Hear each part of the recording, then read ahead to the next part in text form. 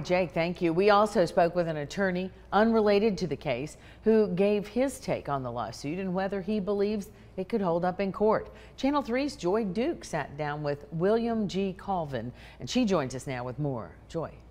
Well, Cindy, attorney William Colvin tells me he's seen his fair share of class action suits over the course of his 30 years in the profession. He explained that there's a certain criteria this particular kind of lawsuit has to meet in order to be certified, and that the suit filed against Tennessee American Water meets the requirements. Attorney William Colvin says the stakes are high. You've got a single event like this that impacts thousands of people in a suit that could involve tens of thousands of plaintiffs following a citywide water outage that affected businesses, residents, and students. I think the 35,000 subscribers is the tip of the iceberg. Damage documentation for everybody that was affected by this is going to be I would think, substantial. But Colvin says requirements for the suit to be certified, a key to moving the case forward, are also high.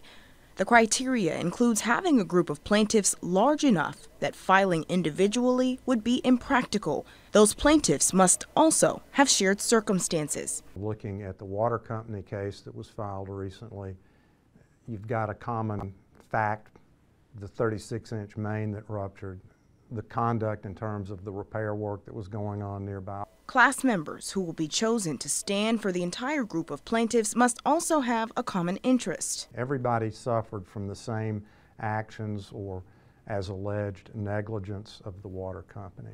Colvin says with all of the facts of the case, he believes it undoubtedly meets the standards to move forward.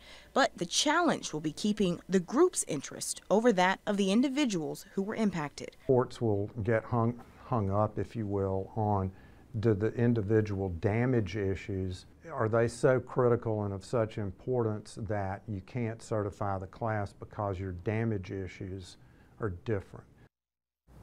Now, Colvin says a similar case in West Virginia was successful, but the circumstances were slightly different. In that case, water contamination was a factor. However, in his expert opinion, this case could also end successfully for those who were impacted. For now, live in studio, I'm Joy Dukes, Channel 3 Eyewitness News. Joy, thank you.